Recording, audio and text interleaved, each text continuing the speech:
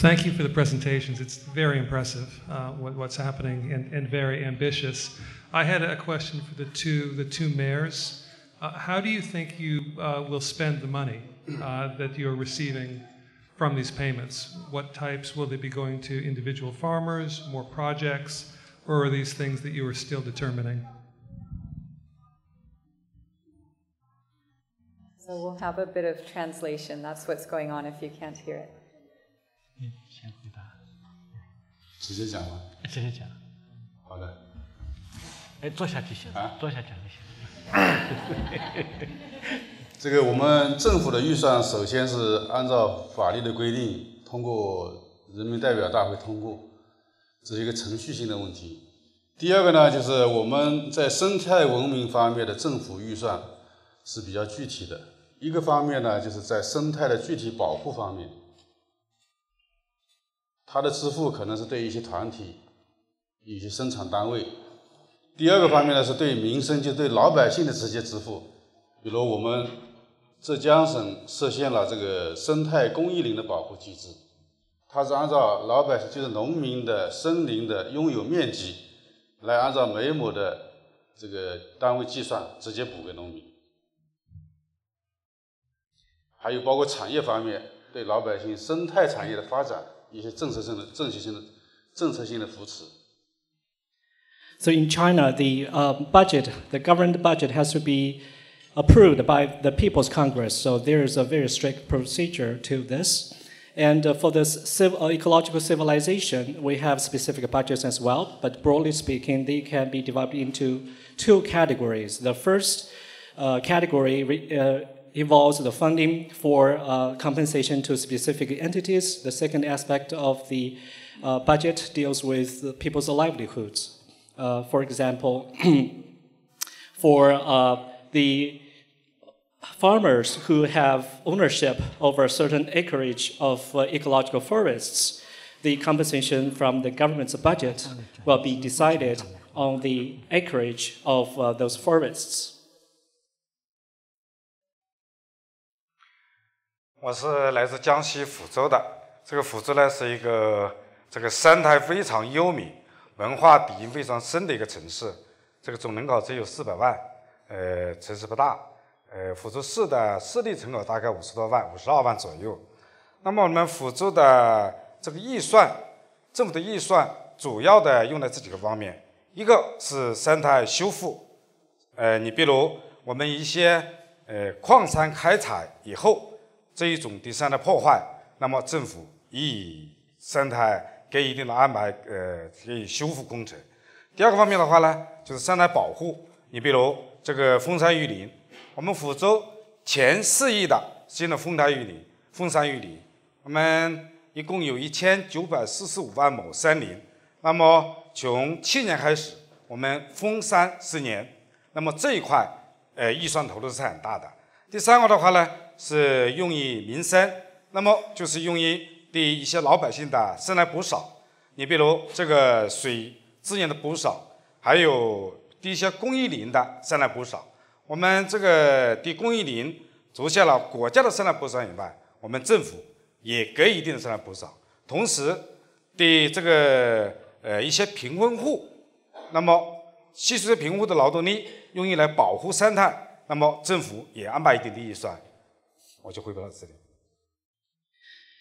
I'm from Fuzhou, Jiangxi province. In terms of the budget for ecological civilization, generally speaking, it can be divided into 3 aspects. And also, for Fuzhou city, it's a fairly modest city. It has only a population of 520,000 people.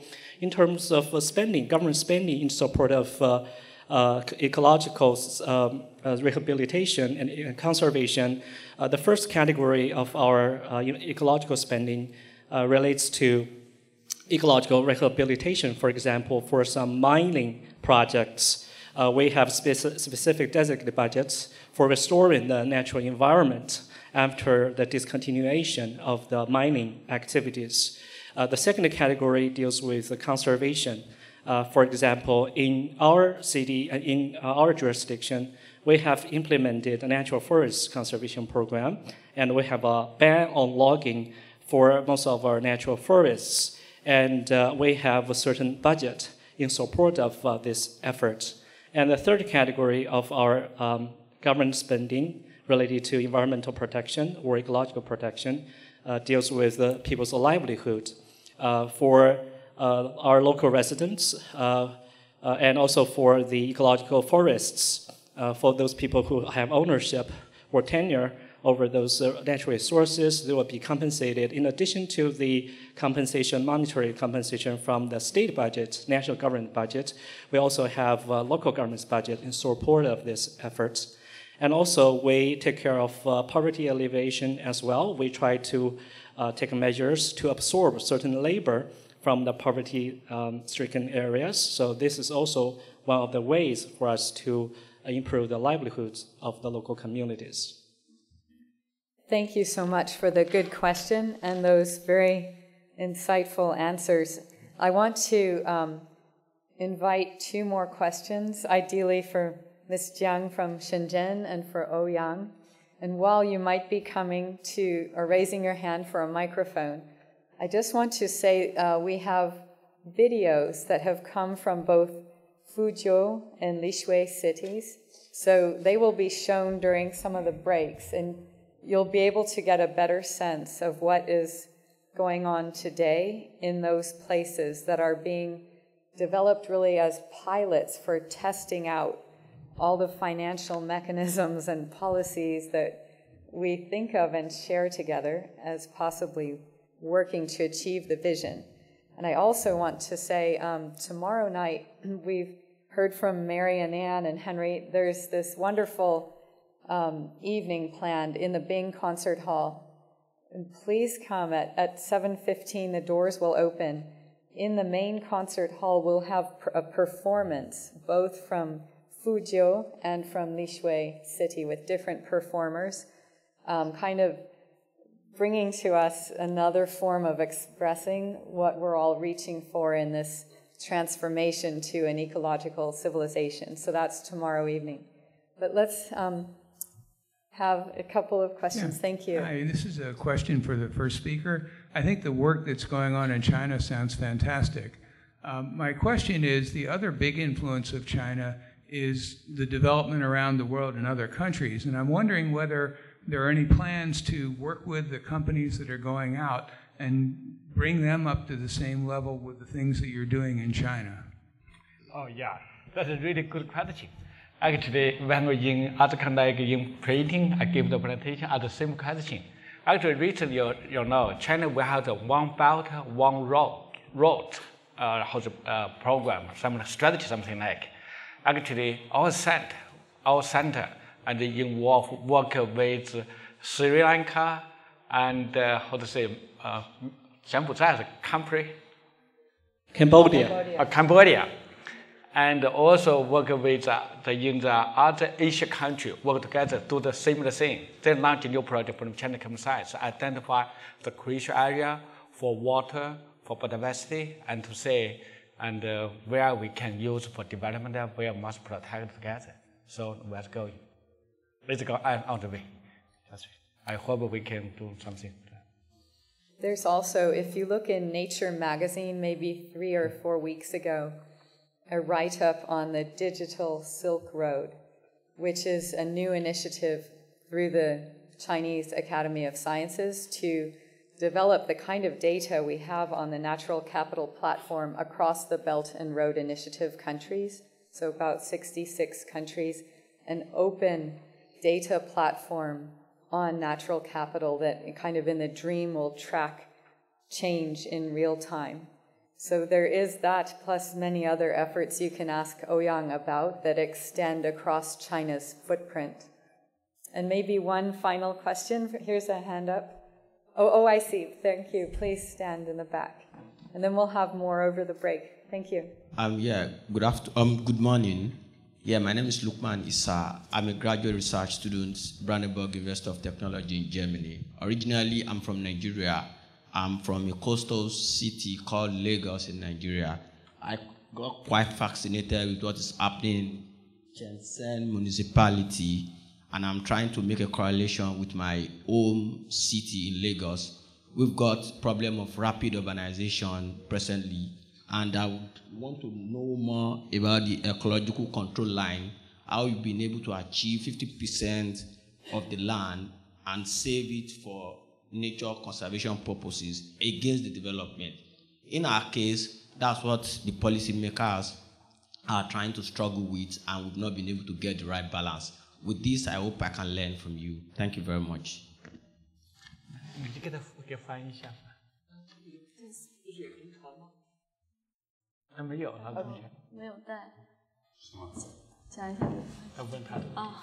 mostly made a comment. He said he wants to learn from you. He is from Nigeria.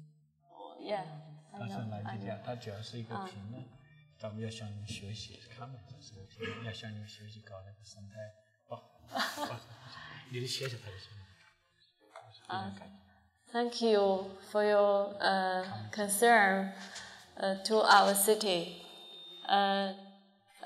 Let me introduce our work, but I would like to speak in my native language. Please translate. 我刚才已经介绍了，因为深圳是一个海岸城市，所以我们的现在主要的一个工作也是想把这个海洋保护和陆地的这个保护工作结合到一起。那么目前呢，我们正在做的事情就是把这个海洋的需要最重要保护的部分和陆地需要保护的最重要的部分，也就是我们刚才讲到的生态红线，把它放在一起来，做一个统一的考虑，这是一个空间上的一个保护的一个工作。那么，刚才已经介绍了，我们现在想做的一个很重要的事情，就是怎么样用我们的科学的这种方法和这种计算的一种途径来评估我们目前这个城市从过去的一个小渔村发展到现在一个大都市，那么它在这个过程当中，它的生态变化到底是怎样的？是变好了还是变坏了？那么如果说它没有遭到很大的一个破坏或者影响，那么我们做对了什么？那么如果我们现在有些方面已经开始变坏了，那么我们应该注意些什么？所以我想这个评估的工作是非常重要的。那么在这个评估的过程当中，我们需要建立一个监测的一个全覆盖的一个网络来做这件事情。另外我们还需要一个比较客观的、比较合理和科学的一个评判的一些指标和方法和工具。所以这也是我们和 Mr. Daly 教授和欧阳老师合作的这样的一个非常主要的一个想法。那么这些方面我希望能够对我们那位提问的朋友给提供一些启发和帮助。谢谢。